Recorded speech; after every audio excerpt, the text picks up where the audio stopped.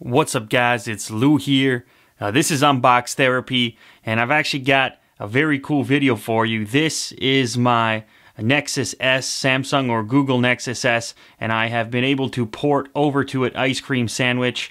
This is obviously a port of the SDK that's going to be released on the upcoming Galaxy Nexus, and everything is not functioning 100%, but believe it or not, most new features are, and there's quite a bit we can learn by looking at what's being implemented here, and we can really get an idea basically of how it's going to run on this Nexus S. A lot of people are going to be waiting and hoping for that upgrade, potentially on this platform, as well as other smartphones, Android smartphones that are hoping for the update. So the first thing you notice is this different lock screen here. We can go straight into the camera or into the unlock. We're going to go into the unlock for now. That's so that you can improve the speed of your access to the camera. Now, something you're going to notice straight away, probably one of the biggest changes, is the way that you load the app drawer here. Rather than scrolling up and down, you've got left to right now. And another really nice thing is you've actually got widgets right within that space, and that includes widgets from third-party applications that you've installed.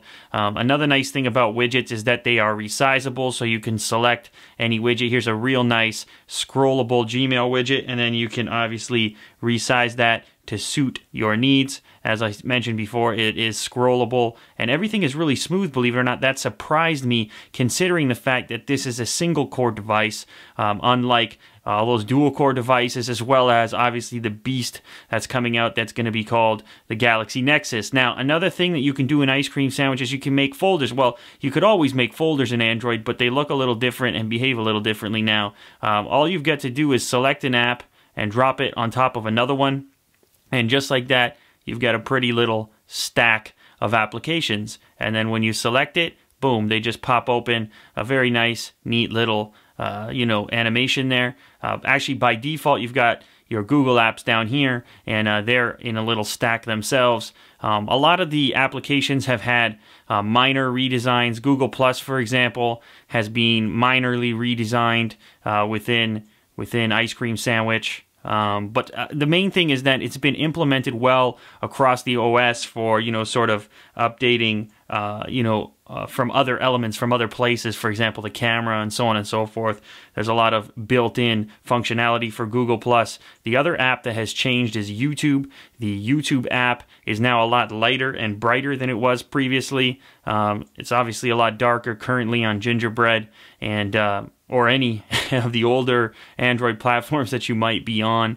This one's really clean. Everything is surprisingly smooth. You can obviously take videos and upload them to YouTube directly from here as well.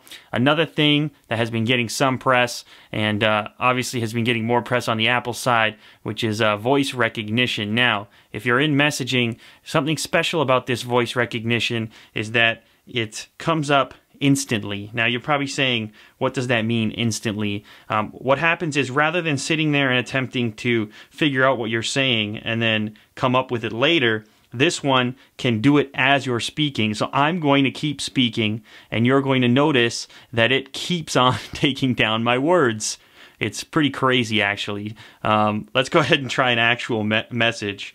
I'm gonna say I'm done here, because I'm probably talking faster than I would be if, I was sending a text. Obviously, this is for the sake of this review here, but let's go ahead and try that again.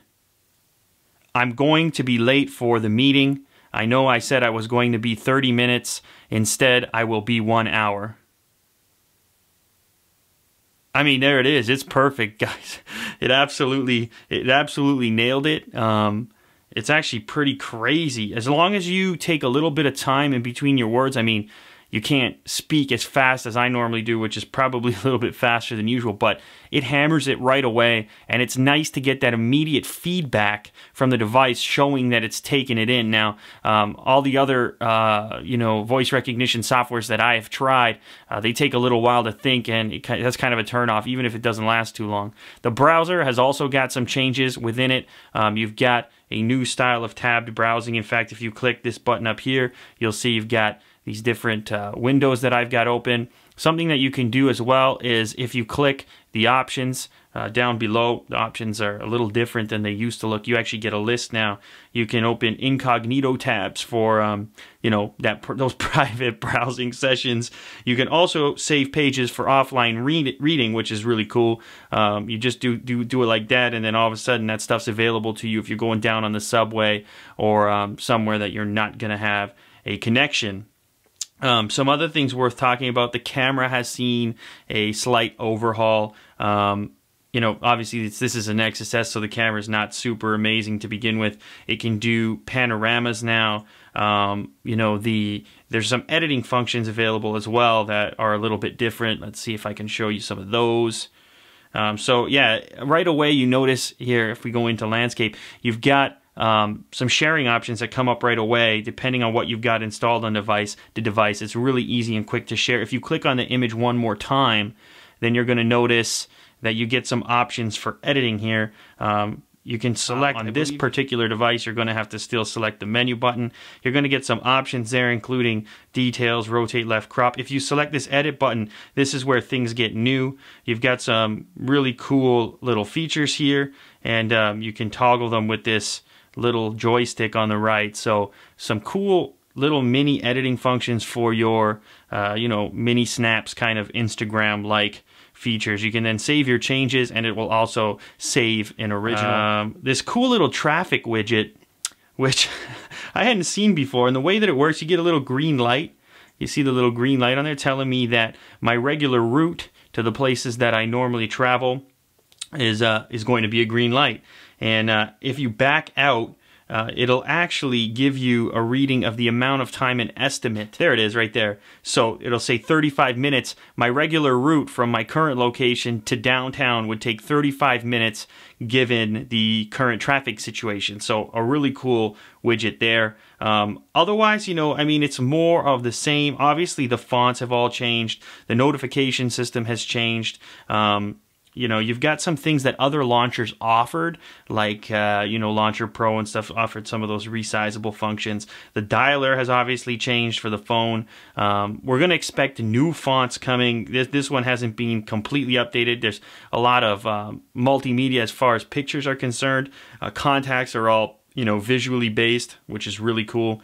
And, you know, it's just an overall more polished experience, and I think that once the official release comes out, it'll probably get even more polished. I'm amazed that it functions as well as it does ported in this function over here. Couple of issues if you're considering doing the same thing. Bluetooth is not currently functioning on this port, and neither is 3G data. I'm on Wi-Fi right now, so I did this port just in order to give you guys a preview, a preliminary review of what to expect on this device once the official upgrade comes out and becomes available, or once the Galaxy Nexus hits and I give you guys a review on that. Alright guys, hope that helped out. Hope you enjoyed this content. If you did, hopefully you can like and favorite this video. As you know, it helps me out a bunch. And until next time, and as always, thanks for watching. Later guys.